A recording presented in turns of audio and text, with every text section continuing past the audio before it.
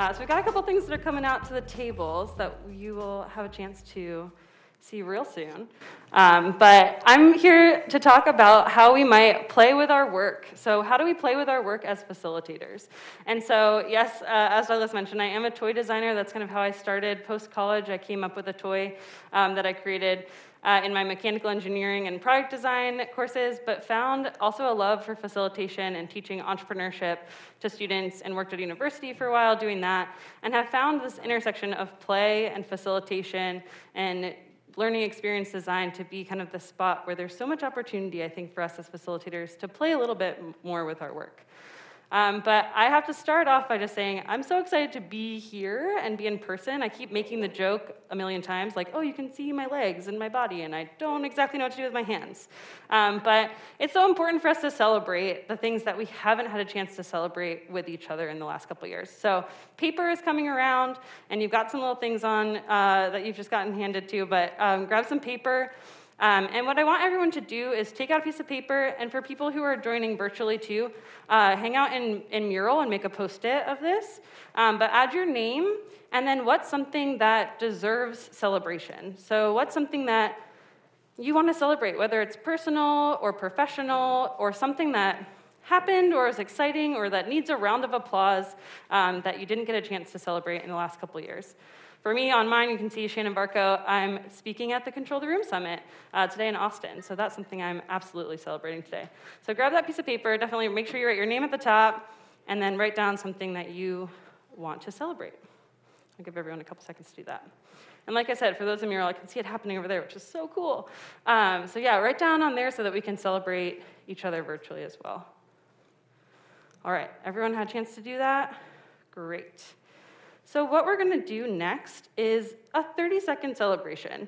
So what you've got here are these neat little streamers, actually. So when you are done writing your celebration, I'll give a quick little demo of this. Hopefully everyone has one. If you don't, I don't know if there's a couple extras. But go ahead and grab it. And what you're going to do is you're actually going to rip off the paper, this like tissue paper on top. And then we're all going to stand up. So as you do that, it's definitely better if you stand up. Everyone's got them over there too? Okay, good. So stand up. Be careful, they might fall out a little bit with it. Everybody's got one? Okay. My clicker, let me get back here. Okay. And then you just rip off the paper. Everyone did that, so flip it over. You kind of put it around your finger. So you're going to want this. Yeah, I should explain this a little better here. I've never done this before. I just got these, and we're going to see how it goes. So put it around your finger. So you want to hold it. You don't want to actually throw it. It's going to stay onto your finger. But what you're going to do is actually throw. Should I do it first? I want to do it all together, but I'll do one first, then I have another one. So what you're going to do is you're going to keep it looped on your finger and then throw up, and it's going to do that, okay? But you want to keep it on your hand. Yeah, so ready? Okay, on the count of 3, we're all going to do it together, okay? We got some already. It's all right. It's all right. Ready? 3, 2, 1, oh, go! Yes! Awesome! I love it. That's fantastic. Okay. And so as you're doing that, think about the thing. Yes, it's on the ceiling. It's so great. Like I said, just trying this out for the first time. We're going to see how it goes, and we'll pull these back together. So what's great about them is that you can actually just kind of pull it back to you, wrap it up, and then you can kind of keep the celebration going on your table. Awesome. Thank you all for doing that and celebrating all the things that we need to celebrate together. Yeah, thank you. Cool. And that's it. I'm good. Thanks. All right. See ya. No, just kidding. So why is it so important to play with your work as everyone's finishing this up? And you can have a seat whenever you're ready. But I want everyone to think as we talk through this, how might you play with your definition of play? So what even is play? A lot of times we think about toys or games or little kids playing. But as facilitators, how can we really think about what play is? So what comes to mind for some folks as you ask the question, what is play? What comes to mind? I know, obviously, the things I just said. Kids. What else? Other thoughts? Fun, yes.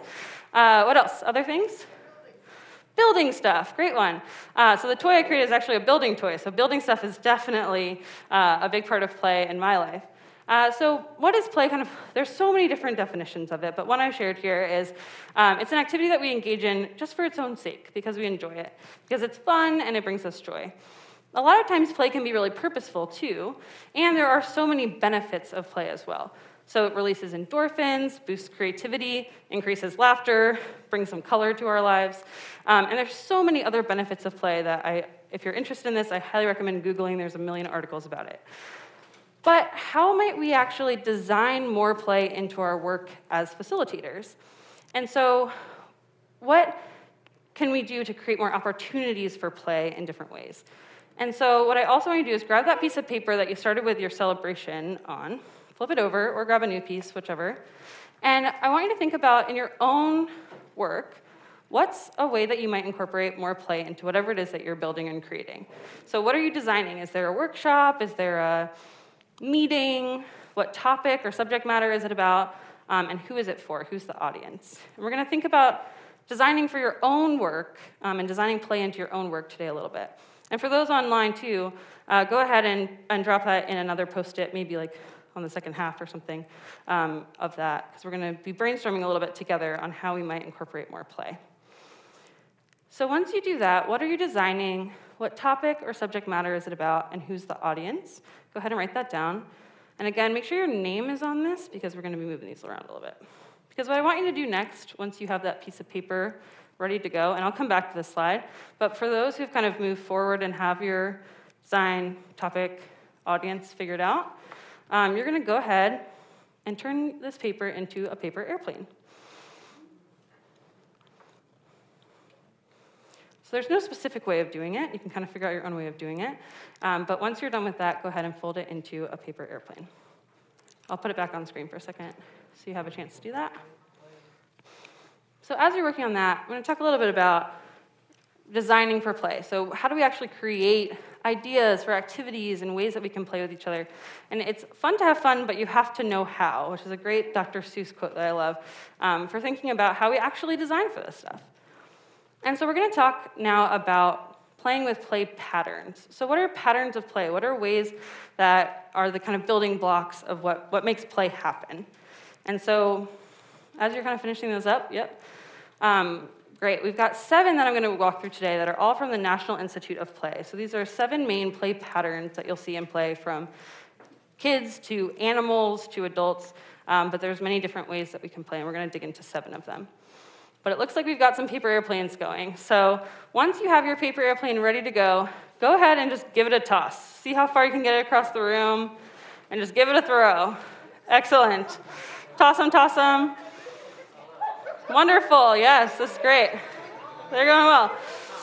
And then once you do it, go ahead and find someone else's plane. So if it didn't make it too far and it's at your table, just grab one that isn't yours. Ooh, that one went far. Woo! Couldn't have planned that if we tried. Awesome. All right, I'll pass this one back. Ooh, I did terrible, I'm sorry. And grab a plane that's not yours and open it up. And what you're going to do is help this other person that you may or may not know have some ideas about how they might incorporate play into the work that they shared on this piece of paper. So go ahead, open them up when you find a new one. And what I want you to think about as you look at that person's kind of play opportunity, I'm going to walk through the first 3 play patterns. And as we learn about these, it was like a boomerang, came back on you. So again, grab one that isn't yours. So hopefully everyone's got a new piece of paper. Open it up, take a read. And then I want you to think about, as I go through the first 3 play patterns here, how those play patterns might be an opportunity for play in the description that was given to you to brainstorm about. All right. So we're going to start with attunement play. So attunement play is kind of the very, very basic building block of play. A lot of times we think of this as, a parent and a baby playing peekaboo, making eye contact, kind of having that first, oh, I see you, I'm understanding what's going on here, I'm mimicking, I'm mirroring. Matthew actually did an amazing job at the very beginning today doing some attunement play as we were walking around and sharing and connecting with one another. So attunement is really that attention, observation, connection, and it's really that very, very basis of where play comes from. So attunement play. And think about how maybe connection can happen through standing up, moving around, but also that eye contact, that connection with another person is attunement play. Body and movement play. So this is something that we often see with, even as we did this morning too, standing up, moving around, really changes the energy in the room. Throwing streamers, throwing a plane, that kind of using your body and using movement. A lot of times we'll also see in improv, there's kind of movement or play. You think of recess, kids running around. There's something to getting your body moving, standing up, moving around, moving your arms. I don't know if anyone's done like the shakeout thing. I sometimes will start to do that before I come up here to increase or decrease your heart rate depending on the movement that you're doing. So what ways, maybe for this piece of paper in front of you, could body or movement play be used to incorporate play into some of your facilitation? This can also be really great, we found, for virtual, too. Because people are sitting at their desk forever. I know I do it all the time. And it's just that opportunity to stand up, stretch the edges of your screen. And maybe people who are online can do that right now, too. But how can physical activity, energy transfer, change the room through body movement play? Awesome. Storytelling and narrative play. So of course, storytelling is a huge part of our work as facilitators. Again, Matthew did an amazing job with so many stories that really, provided an opportunity for us to actively listen. But how can we use storytelling or narrative to think of activities that are playful as we're, putting people together to share stories with one another? So it's storytelling, but also thinking about, I have on here, active listening. So it's storytelling, but it's also story listening. And how can story listening and storytelling become a playful activity that you might incorporate into some of your work? All right, now that you've done that, go ahead and give that piece of paper that you're just working on, maybe sharing some ideas on. If you've shared any ideas or written any down on there, go ahead and put your name on it so that these are going to get back to their rightful owners eventually. But go ahead and put your name on it with the ideas that you might have shared, any contact information, and we will get those back to them. If you didn't put any ideas down, it's okay too. No worries. But if you'd like, give it another fold, give it another toss, and we'll start to brainstorm on a couple more pieces of paper. But I'm going to keep on going. So if we don't get to that part and give it another throw, it's okay. All right, we're going to jump to the next 4. So we've got object play. Somebody said in the back, building things. So playing with physical things, throwing a paper airplane, using your hands and using your brain together is a great opportunity for play. A lot of times this also gives us an opportunity to build a thing with other people and see how that might be a way that we're learning about teamwork or collaboration. And it's also an opportunity, too, as you're building, think of building a set of blocks and it falling down and needing strength on a certain side or kind of how you might balance things. It's all problem solving, testing, finding solutions as we build things. And these might seem pretty obvious, but I think that's kind of some of the best parts that I love about play, is that it's usually pretty simple concepts, but it's about how we might apply these to the work that we're doing. So how might you build object play into an activity that you've done, or even into an icebreaker or something like that? All right, imaginative and pretend play. So somewhat similar in ways to storytelling. We can come up with creative stories.